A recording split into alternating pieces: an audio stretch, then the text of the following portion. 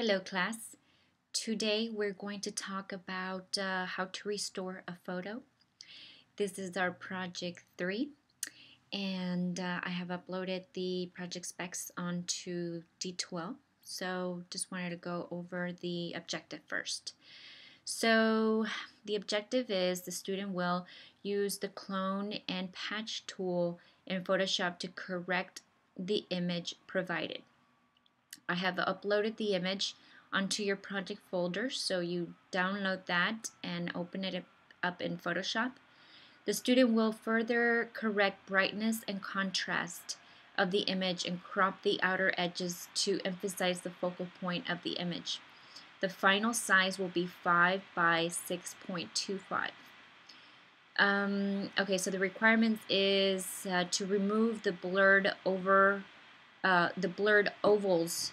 on the photo, to crop in a tighter size, to fix the woman's hair, the shoes to be lightened, to fix the scratches, the dust on the photo, and the dark areas at the top to be lightened. Okay, so the directions are to use the patch and clone tools as shown in class, which I'm going to show you, to remove unwanted scratches, lines, or blurs from the image. The brightness and contrast drop-down tool will be used to lighten the entire image as well as individual selections. So the grayscale, the mode is grayscale, and the resolution is 150 dpi, which means dots per inch. Okay, so let's go ahead and go to Photoshop. You should be able to see to download this image. So let's go ahead and first thing I would do, I'm gonna move me over here. First thing I would do is create a duplicate of the image. The reason why is because if you mess up, at least you can go back to the original. So the fast way of doing this, if you just click and drag that file into the new create new file, it should I don't know if it did anything, or there it goes. Okay, so if you click and drag it into the create new file icon, it should create a duplicate. Okay, so now that I have my duplicate, and to fix, I guess the first things are the dust and scratches, which I don't really see much.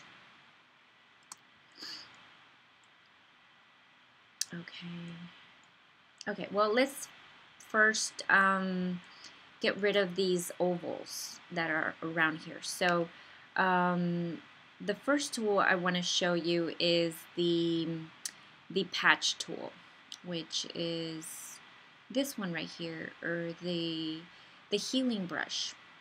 If you click and hold down, you can see there's some other ones like the patch tool, but the healing brush, what that does, if you like I said, if you hit the brackets small or large, kind of works like a brush. So what you do is go over the, for instance, this area right here. If you click over it, it starts to disappear. What it's doing is grabbing the pixels around it, and it's kind of duplicating what's around it. Okay, so it doesn't always work, but you kind of have to test out which one works better. If it's see, it didn't quite work well there, but if you have dust and scratches, that works. The healing, this healing patch, spot healing, is for little spots, so that one works best for that. But you can try it and see which ones works best for you. Now the other one, this is the one that I use the most. This one's really tricky. So what this assignment is going to show you is so much patience. Okay, so you have to be very patient and just understand that this project and the next project is going to be very technical.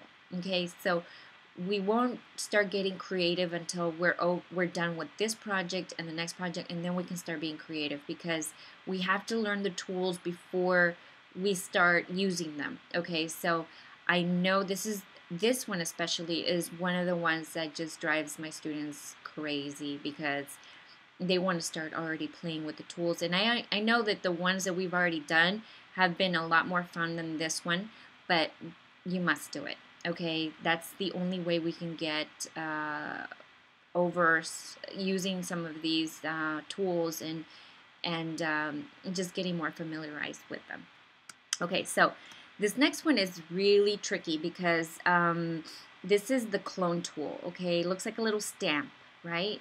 Icon. You click on that, and again, you can use your brackets to make the brush bigger or smaller. And what you're doing is you have to hold down, you have to click down, you have to hold down Option and click, or Alt. I think it's Alt for PC. So do you see that the little plus sign? That's where it's grabbing the pixels from. Okay, from that distance. Okay, now if I keep on going up, okay, it looks like it's working perfect, but watch where that little plus sign is, that's where it's grabbing. So if I start cleaning up here, it's recreating that blur circle up there. Okay, so sometimes doesn't work perfectly. It's not magic. So sometimes you have to hold down Alt again and click, and this time you're coming from the right. So wherever it's clean, that's where you want to grab your pixels from. Okay, so I'm looking at this area and I say, okay, well, it's clean here. So I hold down Alt and then click. Now I've created, it's kind of like that's where my selection is going to be coming from. So do you see where that little plus sign is? It's telling me I'm grabbing my pixels from here. Okay, and that's what it's doing. So if I do Alt from here and I'm going up here, it's going to be recreating that pattern at the bottom. Okay, does that make sense? See, doesn't quite work that way. So you don't just hit Alt, hold down Alt, click, and then start doing that, and it's just going to magically work everywhere. It doesn't work that way. You have to be patient, and once you clean a section, then you hold down Alt and select from there and continue. Does that make sense? So wherever you're working from, so see how I'm going to continue, since I've cleaned this up, I'm going to continue going towards the right. I don't want to start from this side going this way. Okay, so that's how I'm going to clean up the sky. Now that's the easiest part. I mean, it starts getting a little bit hard in this area right here. So you're going to probably have to use, what I would do, I would add another layer. And what I would do is, with white, just create a brush. And if you hit, like it's a small brush, if you click and then you hold down Shift and click again, it's going to create a straight line. Okay, what I'm going to do in the end is that layer, I'm going to make the opacity very low to where it kind of mimics the other, what it used to look like before. So now, do you see where that line used to be? It's a little bit lighter, and I can go on and now fix some of those lines like that, or just paint over it so we don't see that line come through. So this is the before and after. Okay, does that make sense? So that layer, you have to make sure you're on the right layer because it's so easy to get lost in all these layers. So that's how you do that. I know I'm making this look a lot easier than it is. I know it's hard. Okay, so then after we're done with, if you're in layers, remember you might get really frustrated. You start working on something, you don't see what's going on. You have to be on the right layer. So this is the actual photo. So this is where I want to be trying to fix this right here. So I'm going to get the clone and I'm going to hit Alt, click, and I'm going to be trying to fix this part right here. Just click and click. So and if I make a mistake, remember we have the history. And so do you see where I started here before and after? Kind of looks like it went away a little bit, right? So that's how you do that with the clone tool. And you're going to do the same thing here. So you just have to get some, hold down Alt and just sometimes it doesn't have to look perfect. It could just look like, I mean, it's a texture of a rock. So as long as you can get some of that to look like it disappeared, And the same thing here. I would grab pixels from this side, go this way, like that. Okay. And the tricky part's going to be over here because there's a lot of texture. So just do your best, but that's based. You're going to have to fix this part in here, and this is. I'm giving you plenty of time to do this. Okay, so just have patience. You're not going to get the tools, a good handle of the tools right away. I'm telling you, it's going to be very, very frustrating. So just, if anything, this project is going to teach you about patience. I keep on saying that because I understand how frustrating it is. Always remember, as you're working, to create a snapshot. You might have gone into a deep end and you don't want to start all over, but then you've already messed up so much that you can't go back, or you can only go back so many steps. So make sure that as you go on, if you click on this, it creates a snapshot. So as you work, create snapshots and go back and forth and see if you can salvage any of your work. And as you go on, continue to, if you are creating layers, make sure that you save it as a Photoshop for yourself. And then at the end, you will make a JPEG. And this time I have created a Dropbox because I don't feel like it's not that creative, so we're not going to share it in a discussion. You're just going to drop it off and show me what you've done.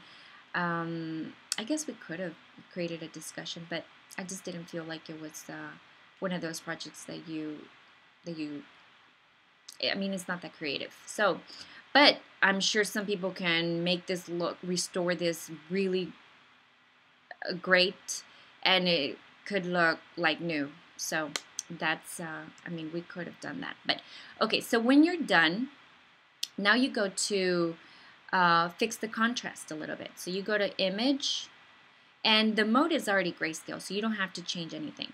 So go to Adjustment, and there's several ways of fixing the contrast. And one way is levels. With levels, you can make the darks darker and the light, the whites brighter, or you can use this one right here. Okay, depending on, you can play around with that. So this is the preview. So this was the before and after. So you decide what up to where you'd like it, where you feel like it looks better.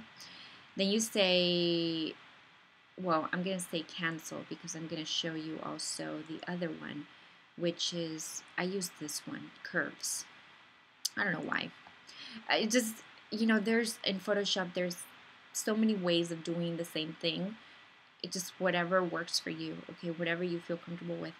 But this one, you kind of move these curves up here, and then you create other ones and just find a middle ground. Just play around with these dots and see before and after. See where if you like it. You don't want to do too much contrast because it starts losing detail. So just choose a comfortable tone. You say okay. And then when you want to resize this, because right now the image is, if you go to image size, the image is 5.64 by 7. And as we know, we'd like to create our final one. It's supposed to be 5 by 6.25. So in order to do that, you want to go to image canvas size. And so we're going to make it what? 5 by 6.25. So it's slightly smaller. And what it's doing, what it's saying here is that it's anchored to the center. So that means that as soon as it crops off, it's going to crop off throughout the whole through the center, so it's going to crop off evenly around the whole image. Now if I would have chosen this, it means it would have cropped off most of the top off. And if I would have chosen this, it would have cropped off most of the bottom off. So because I want it centered, it's going to crop off evenly around the whole image. So I say okay, and it's going to tell me that it's going to crop it off, and we're going to say proceed. And so once we get to this point, we want to say File, Save for Web. Wait, cancel. What dimensions? And see image size. So the resolution is 150, which is what we wanted. So like I said, Files, Save for Web. JPEG is fine.